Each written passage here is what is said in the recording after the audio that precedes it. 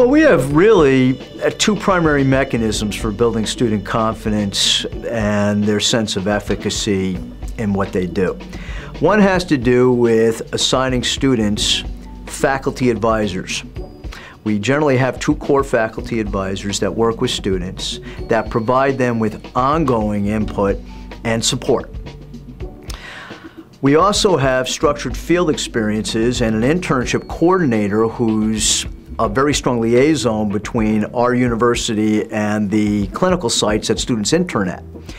And that promotes giving students a better platform to build confidence and skills from.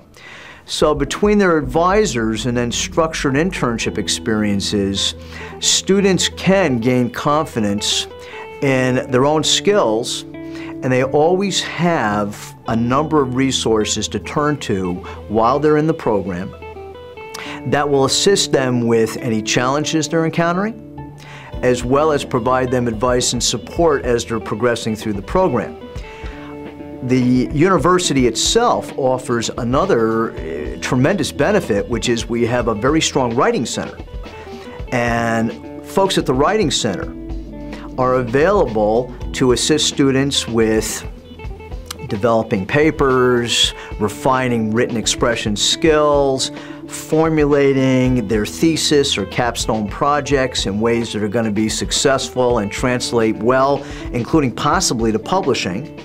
And that writing center really adds a great component to all programs at Union, but with respect to the program here, it really gives students another vehicle for building confidence.